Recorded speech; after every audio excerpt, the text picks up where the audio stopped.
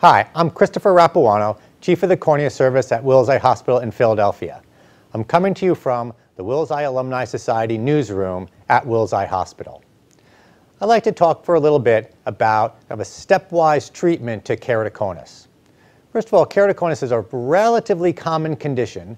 Depending on how it's defined, it's between perhaps 1 in 100 and 1 in 1,000 patients in the United States, and in some countries it's actually more common than that. It's a condition where the cornea, which is the clear covering of the eye, becomes thin and protruded or ectatic, or it actually begins to bulge out a little bit. And that affects the vision. It's not a nice smooth cornea that can be corrected nicely with glasses so that people's vision gets blurred with keratoconus. It tends to come on around the age of 15, 20, 25. It tends to progress until the ages of 35, 40, 45, and then it tends to stabilize. One of the biggest risk factors for getting keratoconus is eye rubbing. So just like your grandmother told you, you should not rub your eyes, and it's good advice for preventing keratoconus from coming on or from keratoconus getting worse. In mild cases of keratoconus, glasses can work, or soft contact lenses, especially soft lenses that correct astigmatism. But for most people with keratoconus, they get their best vision with rigid gas permeable or hard contact lenses. If those don't work, sometimes you can go to a hybrid lens, which is a hard contact in the center with a soft skirt on the outside. And if that doesn't work, sometimes you can go to a big scleral contact lens, which kind of vaults over the entire cornea. Some of these lenses are a little trickier to fit than just regular old soft lenses, so most keratoconus patients will seek out contact lens fitters that specialize in keratoconus lens fittings. They tend to have a higher success rate from contact lens specialists who do a lot of keratoconus lens fittings.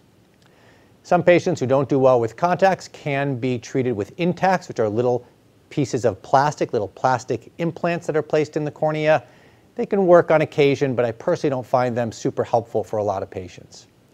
Some patients, when their keratoconus is really terrible and contacts don't work, or they develop scarring from their contact lenses or from the keratoconus in and of itself, they can go on to a cornea transplant, where either most of the cornea or the entire cornea can be replaced with a donor cornea. While transplants are big surgeries, they can work very well, and people can function extremely well, either with glasses or with contacts after transplants. It's nice to know that cornea transplants for keratoconus have the highest success rates of all cornea transplants that we do, meaning most people, the vast majority of people, will get 20, 40 or better vision with correction within a year after surgery, and that vision remains good for decades. The newest kid on the block as far as treatment of keratoconus is something called corneal cross-linking or collagen cross-linking. This is a procedure which was developed in Europe about 15 years ago, became somewhat widely used about 10 years ago, but 5 years ago has really gained wide acceptance around the world. The US, because of a slower regulatory system, cross-linking was not approved until last year. But now it's available and being done throughout the United States. I and my partners at Wills Eye were involved in one of the FDA studies for collagen cross-linking several years ago with very good results, and now that it's FDA approved, we are performing cross-linking for our keratoconus patients. There are numerous techniques for cross-linking, and we are performing the FDA approved technique. The idea behind cross-linking is that it is used for patients where the keratoconus is getting worse. It's progressing, and the cross-linking procedure can actually halt the progression of keratoconus. That's the idea, because if you can stop keratoconus where someone is doing well with soft contact lenses or with hard contact lenses and it doesn't get worse, ideally they can continue with those lenses throughout their lives. Whereas if it progresses and progresses, they may not be able to wear contact lenses and move on to a cornea transplant later on, which of course is not ideal.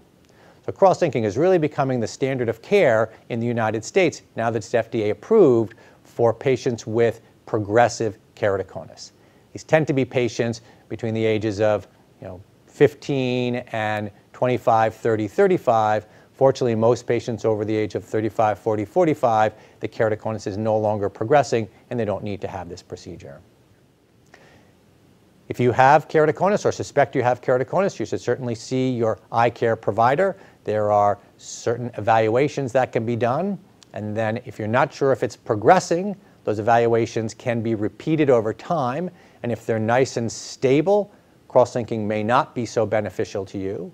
But if the keratoconus appears to be getting worse and worse and worse, you'd like to catch that earlier rather than later to prevent it from becoming very bad. I'm Christopher Rapuano, Chief of the Cornea Service at Wills Eye Hospital, coming to you from the Wills Eye Alumni Society newsroom in Philadelphia, Pennsylvania. Thank you very much.